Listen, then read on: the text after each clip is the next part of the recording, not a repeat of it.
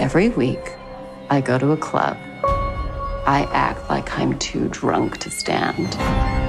And every week, a nice guy comes over to see if I'm okay. You okay? Please lie down. What are you doing? It's okay. Hey, you're silent. What are you doing? Hey, I said, what are you doing? Promising Young Woman is a female revenge thriller.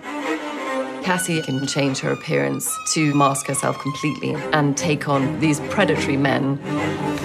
Always thought that you were... Really drunk? Yeah. Well, I'm not. I don't think Cassie is a superhero. She's much more dangerous. I'm a nice guy. Are you? One by one, she will correct injustices and school men on how to behave. Careful. No, you be careful. The story is so intense. It's just kind of this dark, edgy thriller about this really important issue. I'm not the only one who didn't believe it. It has twists and turns that you don't see coming. It's every guy's worst nightmare getting accused like that. Can you guess what every woman's worst nightmare is? I want audiences to feel the way that I did when I read it, sort of gasping for breath. I wanted to be a doctor my whole life. Lately, I've been feeling like I might want to get back into it.